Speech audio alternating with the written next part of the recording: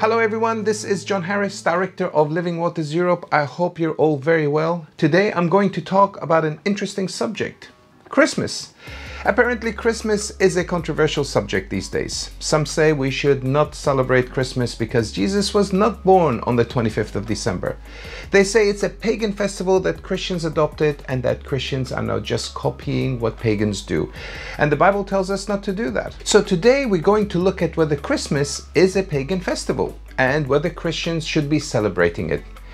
So the first obvious question to ask is, was Jesus even born on the 25th of December? How about the year? Do we even know what year Jesus was born in? But just before we start, let me make it clear. Today I'm not talking about Christmas trees, Santa Claus, mistletoe or Yule log. I'm just focusing on the birth of Jesus. Maybe we can do these other things on another day. But first things first, let's get some facts straight. BC stands for before Christ and AD stands for Anno Domini or Anno Domini depending on where you come from, which means the year of our Lord in medieval Latin. And in case you're interested, it used to be AM, Anno Martyrum, which was also known as Anno Diocletian, or in Latin, Anno Diocletiani. This was named after the Roman Emperor Diocletian, who started the last main persecution against Christians. The dating system was based on the year of his rule or the year of his reign in AD 284. So AD 284 was year 1. But Dionysius, or Dionysius Exiguus in AD 525 changed that because he didn't like to be kept reminded of a tyrant who persecuted Christians. So AD was not used until the 6th century. So here are some assumptions. Jesus was born in 0 BC. Some say Jesus is born in 4 BC. And of course, some say Jesus was born on the 25th of December. First of all, Jesus couldn't have ever been born in 0 BC. There is no such thing as 0 BC. That's because, believe it or not, the Anno Domini calendar system doesn't have 0 BC. It went from 1 BC to 1 AD. Nice and simple. Or maybe not so nice and simple. Some say Jesus was born in 4 BC because of the 1st century famous historian Flavius Josephus, who said that a lunar eclipse happened shortly before Herod's death, followed by the Passover. Now, since the Passover was based on the lunar calendar, in theory, this shouldn't be that difficult to work out. Now, those who say Jesus was born in 4 BC say it because there was an eclipse on the 13th of March 4 BC, which was 29 days before the Passover. So they figured Herod must have died and buried before these 29 days, followed by the Passover celebration, which means Josephus would be right. The lunar eclipse would have happened before Herod died, and then the Passover took place. That should settle it. Except, and it is a big except, this lunar eclipse wasn't the only eclipse we had during that time. There were other lunar eclipses that were visible from there. In fact, there were at least 2 lunar eclipses in 5 BC and 2 more in 1 BC. So some people thought it must have been anywhere between 6 BC and 4 BC, and some even say 7 BC. It seems a little messed up. Clearly, using eclipse references is not really helping to know the year Jesus was born. And what about the month? Was Jesus even born in December 25th? Did we at least get the month right? Well, that couldn't be right either, because as you know, the angels gave the shepherds the message on the birth of Christ. This was out in the open field because Luke chapter 2 verse 8 says the shepherds lived out in the fields, keeping watch over their flock by night. That means they were out in the open field, and it would have been very, very cold to keep watch over their flock at night. But some would say, wait a minute, the weather in the Middle East is not that cold during that time, you know? Well, I'm not that convinced. I'm from the Middle East and it's cold enough, trust me. And on top of that, we have records that tell us the shepherds of Judea did not live out nor keep their flocks in the open fields any later than about the end of October. And if that's not enough, the Bible tells us that at the time of the birth of Jesus, Caesar Augustus had announced that all the world should be taxed, and all went to be taxed, everyone into his own city.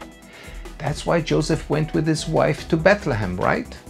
Certainly this could not have happened in winter because travel at that time of the year was very difficult, so it's unlikely Caesar would make the citizens of the Roman Empire go back to their native homes in the middle of winter. Apparently, even Caesar's army would avoid marching during the winter season. How much less likely would he make the citizens do it? No wonder Jesus said, "And pray that your flight may not be in winter or on the Sabbath." Now, if it were easy in winter, Jesus wouldn't have said that.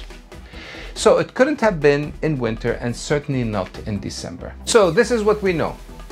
Jesus was not born in 0 BC. We don't even know whether he was born in 4, 5, 6 or even 7 BC, and he was not born on the 25th of December. But apart from that, we know everything. So there you have it. Christmas is cancelled, you can get rid of that Christmas t-shirt, and we can all go home and live happily ever after. Of course, I'm just kidding. I'm not ready to give up Christmas yet. Is there any way we could reliably know when Jesus was born? Well, maybe. Let's see if we can work this out historically. I'm going to use some information from Tertullian. But who is Tertullian? Well, he was an early Christian author from Carthage in the Roman province of Africa. He was an early Christian apologist and a polemicist against heresy, including contemporary Christian Gnosticism. Tertullian has been called the father of Latin Christianity and the founder of Western theology. So this guy is quite knowledgeable and we should be able to trust him. Let's see if we can work out the year of Jesus' birth from his quotes. We have a quote from Tertullian who said that Augustus died 15 years after Jesus' birth. Well, it just happens we know when Augustus died. It was in 14 AD. If we subtract 15 years from 14 AD, you get 2 BC. Because remember, there is no 0 BC. That puts Jesus' birth in 2 BC. So far, so good. Tertullian also said that Jesus was born 41 years after Augustus started his reign. Well, we happen to know when Augustus started his reign. It was in autumn 43 BC. So if we do a simple calculation subtracting 41 years from 43 BC, you get, surprise, surprise, 2 BC again. That's good news because Tertullian is consistent with his dates. It doesn't stop there. Tertullian also said that Jesus was born 28 years after Cleopatra died. Well, guess what? We know when Cleopatra died. She died in 30 BC. So if we subtract 28 years from 30 BC, what do we get? We get 2 BC again. Things are looking good. It's looking like Jesus was born in 2 BC. That's great. But let's bring another historian just to be sure. This time we're going to bring in the famous Eusebius.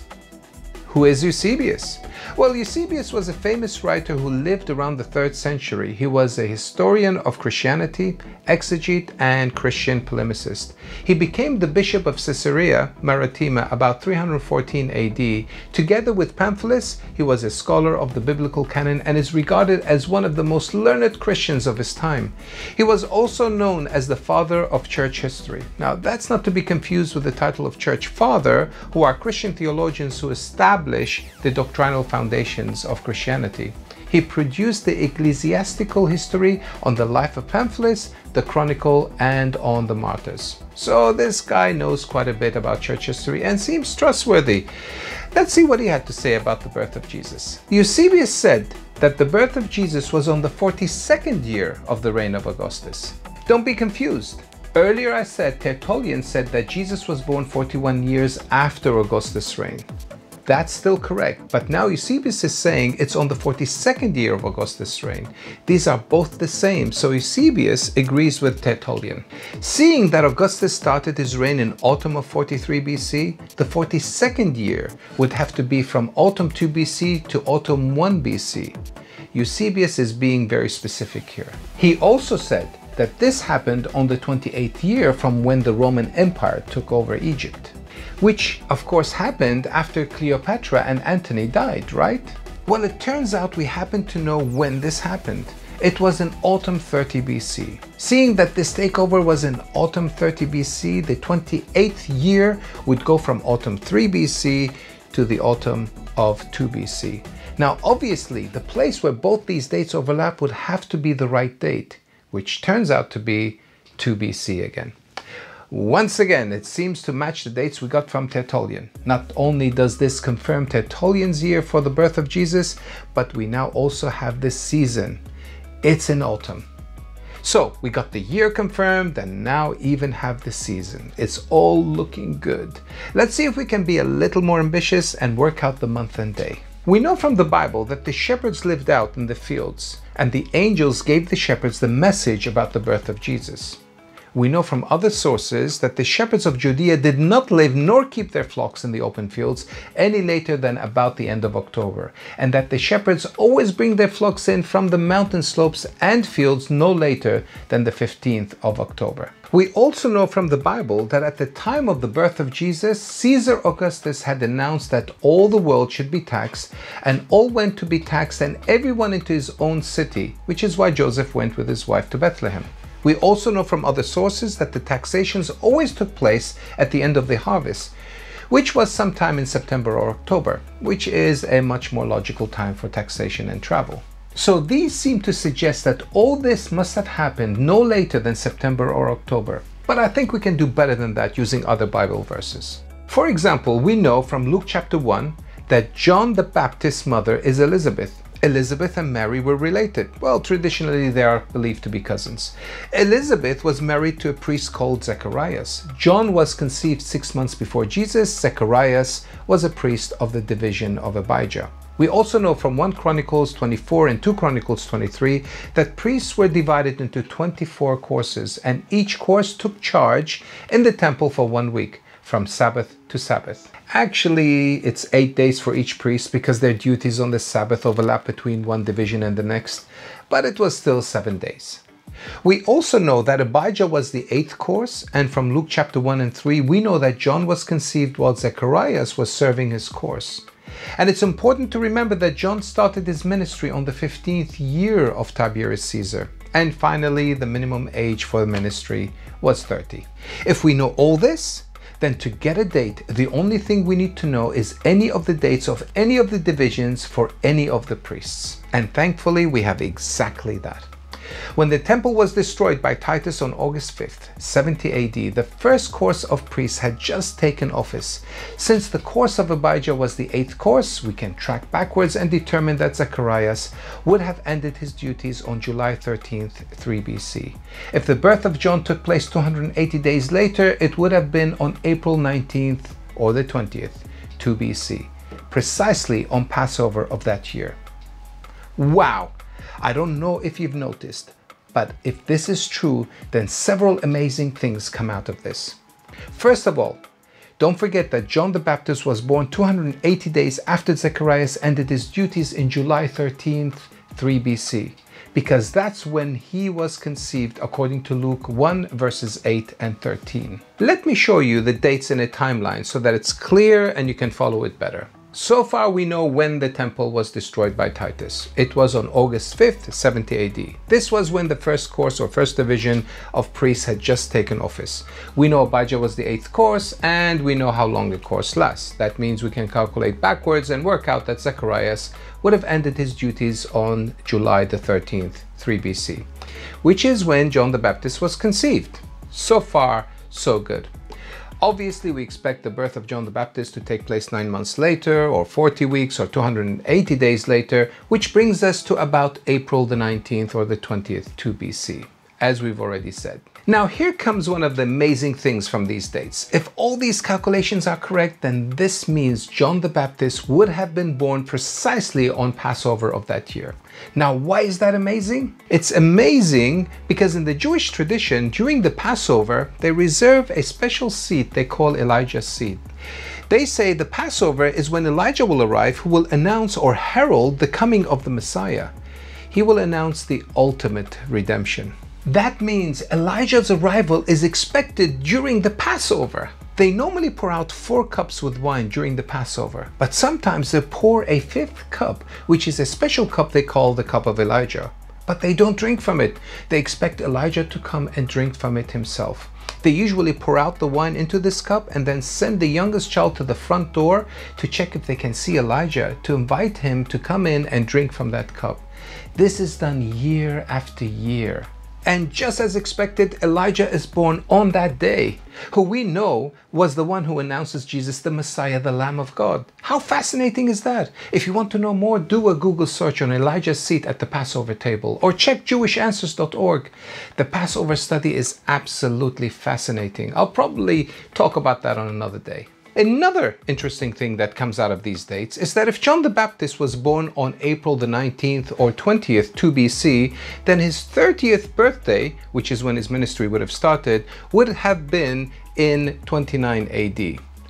Why is that interesting? Because we know when Augustus died. It was in 14 AD. That means we know when Tiberius took over, which was obviously the same year, 14 AD. So 15 years later would make it 29 AD. So, if we got these dates right, that would be exactly the year John the Baptist would have been 30 years old. That means when John the Baptist was 30 years old, Tiberius would have been in his 15th year of reign. And guess what? That's exactly what the Bible says in Luke chapter 3 verses 1 and 2. In the 15th year of the reign of Tiberius Caesar, God's word came to John the son of Zechariah in the wilderness. So John the Baptist started his ministry on the 15th year of Tiberius Caesar. This confirms the Bible, and it also confirms that we got the right date for John the Baptist at 2 BC. It seems like all these dates are adding up nicely. But what about Jesus? When was he born? Well, that's now easy. The Bible says in Luke chapter 1 verse 24 that Elizabeth was conceived but kept it a secret for 5 months. 2 verses later, it says that on the 6th month of Elizabeth's pregnancy, the angel Gabriel visited Mary to say that she will conceive a son. In verse 39, it says, immediately after that, Mary went to tell Elizabeth, and the baby in Elizabeth leaped inside her womb for joy. What does all this mean? Well, assuming that all this happened on the first week of the 6th month, then this event would have taken place on the 4th week of December. So, if Jesus was then born 9 months later or about 280 days later, then he was born on the 29th of September or thereabouts. If that's true, it means that Jesus was not born in December at all. But what is interesting is that if he was born towards the end of September, then he could have easily been conceived on the 25th of December. And since life starts at conception, then guess what? We can genuinely celebrate the 25th of December as the day God came to earth. I really hope you find that interesting, but it does get better. If Jesus was born on September the 29th, 2 BC, it is interesting to note that it was also the 1st of Tishri, the day of the Feast of Trumpets. Now, I don't know if you're getting this, but Tishri is the Jewish 7th month that falls between September and October in our own calendar. So if Jesus was born on September the 29th, 2 BC, then this date is even more significant because that would have been the 1st of Tishri, which is the day of the Feast of Trumpets. Why is that interesting? Because the 10 days between the Feast of Trumpets and the Day of Atonement are referred to as Yamim Nureim, the days of affliction. The Day of Atonement, the most solemn day on the Jewish calendar, follows on the 10th of Tishri. Even the Jews who honor very little else will make it a point to honor Yom Kippur as a day of repentance, of getting right with God. Most take this day quite seriously. Yom Kippur is the day of Israel's national repentance. The Jews repent both as individuals and as a nation on this day. So on the 1st of Tishri is the Feast of Trumpets. And this celebration that lasts 10 days ends with the Day of Atonement, the day of national and individual repentance. The 1st of Tishri is considered one of the 2 primary Jewish New Years. Now get this. This primary New Year, the 1st of Tishri, represents the day that God created the world and judges humanity. Wow! What a powerful symbolic entrance into humanity. The day that represents God's creation is the day God enters into his own creation. And this celebration ends with a national and individual repentance. And in case you're interested, the second primary New Year is the 1st of Nisan, where the Jewish nation celebrates the Passover. This is the month they celebrate their redemption from Egypt. And guess what? Jesus, as the Passover lamb, was betrayed and crucified during this Passover period. Now think about all this. God's entrance and exit from his creation couldn't have been any more meaningful than this. He wonderfully fulfilled such significant celebrations in his birth and in his death on the cross. And to make it even more incredible, Christians refer to this Feast of Trumpets as the celebration that represents the second coming of Jesus. If this is correct, then Jesus' first and second coming would have been during the same Jewish celebration period. How amazing is that? What better way to herald the arrival of the Creator into the world than with the celebration of the Feast of Trumpets, the blowing of trumpets to announce His coming. But despite all that, there are some people who will insist that Christians are basically celebrating a pagan festival. They say that Christians chose the 25th of December to compete with the pagan celebration. And to prove this, they will show you how all these pagan deities have celebrated their birthdays on the 25th of December. Here are some examples of how these pagan deities line up with Christmas. Mithra was born on the 25th of December. Horus was born on the 25th of December. Dionysus was born on the 25th of December. Natalis Sol Invictus was celebrated on the 25th of December. And of course, Saturnalia was celebrated on the 25th of December. Clearly, you are all Christian pagans celebrating a pagan festival. But not so fast, my friend. Mithra was not born on the 25th of December. In fact, he was not born at all. He came out fully grown from a rock wearing a torch and a hat. There is no original source that tells us when Mithra was really born. Someone just pulled that date straight out of a hat. Excuse the pun. Also, he didn't do any of these other things. We'll probably talk about these other things on another day. But what about Horus? Well, Horus was not born on the 25th of December either. The only source I can find for Horus is possibly November, but I've heard other suggestions depending on the calendar being used. It could be July the 15th or August the 24th to August 28th.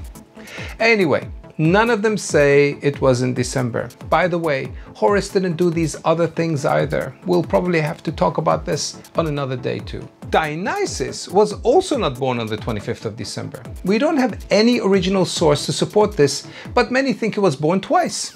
Apparently he had two mothers. That's obviously what happens when you have two mothers. The best I could find is that his rebirth was set to January the 6th. What about Natalis Sol Invictus? Was that celebrated on the 25th? Well, yes it was. They actually got that one right at last. Well done. Natalis means nativity or birth. Sol Invictus means unconquerable sun. Sun as in S-U-N. We don't know much about Sol Invictus. We're told there is very little evidence this festival was celebrated before the 4th century. The little we do know tell us that it's more likely the pagans took this date from Christians, proving that Christians were celebrating the birth of Jesus on the 25th of December using sources that goes as far back as the 4th century. So it looks like the pagans were the naughty ones using the Christian Christmas date rather than the other way around. Besides, the unconquerable sun is about the days getting longer. The sun is now conquering the darkness. Isn't that what Jesus is doing? Isn't he conquering sin and darkness? Why can't that be the real 25th of December anyway, and the pagans stole it from us? And finally, we come to Saturnalia. Wasn't that celebrated on the 25th of December? Well, actually, no. The actual celebration was on the 17th. To make a long story short, over time, the Romans extended it because they just enjoyed it too much. So it was made longer and longer until eventually it ended up on the 23rd. It never was on the 25th. Interestingly, they did do something very similar to what some people do sometimes on Christmas. They would go house to house or walk down the streets while singing naked. That's not something we do we? Please don't do that. So the actual celebration was between December the 17th and December the 23rd. Now, if Christians really wanted to put Christmas on Saturnalia Day to compete with that festival, well, they missed it by 2 days. They picked the wrong day. It's like if someone wanted to compete with Christmas to reclaim that date, instead of using the same day, the 25th of December, they choose a completely different day, say the 28th or 29th of December, or even the 3rd of January. How would that affect Christmas? It just wouldn't. That would also be a terrible idea because everyone would have run out of money by then. And finally, what if we ignore everything I said? Let's pretend everything I said is wrong. What if the 25th of December is actually a pagan day that Christians took over to celebrate the arrival of Jesus? Even if that were true, I personally wouldn't have a problem with it. I don't personally have a problem with repurposing pagan days. The pagans don't get to own a day for themselves. Every day belongs to the Lord. If I can't choose a day because of what some pagan could have done on that particular day, then every day could be a problem. I'm sure I can think of something bad someone did on every day of the year. Does that mean that day is hijacked forever? I don't think so. Even though there is no real support using original sources that December the 25th is a pagan event, so what if it is? What if I wanted to completely reclaim the 25th of December for God? Why is that a problem? Now let's face it, more people celebrate Christmas today with Christ being the center and focus of the celebration than anything else that was ever celebrated on that day in all of history. So we won! That's what it's all about now. It's about Jesus. Nobody knows about Saturnalia anymore. Most people would say, Saturnalia who? Who's this Saturnalia? Nobody cares. Brilliant. The date is reclaimed, mission accomplished, we have succeeded. Let's never give it back, especially when it doesn't belong to them in the first place. My recommendation for this year, on the 25th of December, is that you celebrate that day as the day that God entered into His own creation to save humanity from a debt that they could have never paid because of His endless love and mercy for sinners like you and me. Celebrate that day guilt-free, full of joy, and remember to share that truth with others as we are commanded to do. God bless you, and from the entire Living Waters team, have a Merry Christmas and a Happy New Year.